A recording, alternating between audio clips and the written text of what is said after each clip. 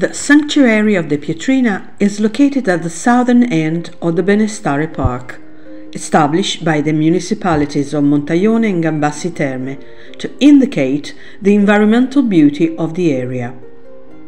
It stands on Poggio Spadone, one of the oldest and most mineralized Palaeozoic formations in Tuscany.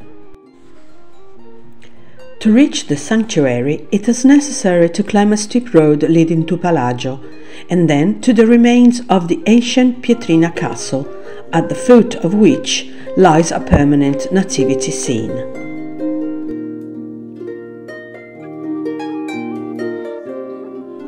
To the side stands the small church, essential in its stone construction, with a single nave and a roof with trusses.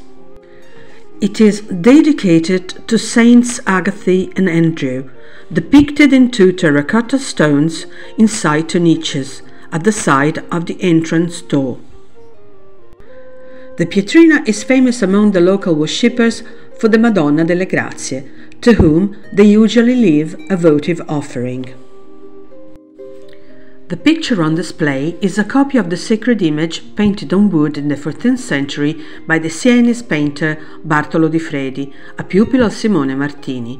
The original is preserved at the Bishop's Palace in Volterra and returns to the sanctuary every year, carried in procession on the last Sunday of September.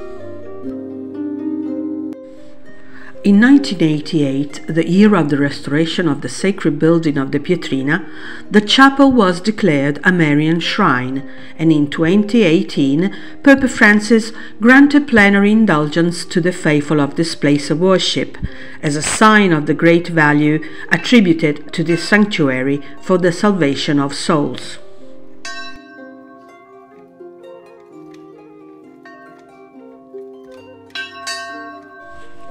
The name of Pietrina is mentioned for the first time in a document from 1118. More reliable information is found from the 14th century onwards, when the castle of Pietra was conquered by San Gimignano and later subjugated to Florence. In 1835 it became permanently part of the municipality of Montaione. The sanctuary is guarded by a group of local volunteers. It is always open and has become a tourist destination, also because from this hilltop one of the most evocative panoramas in Tuscany can be enjoyed, overlooking the Valderra hills all the way to the sea.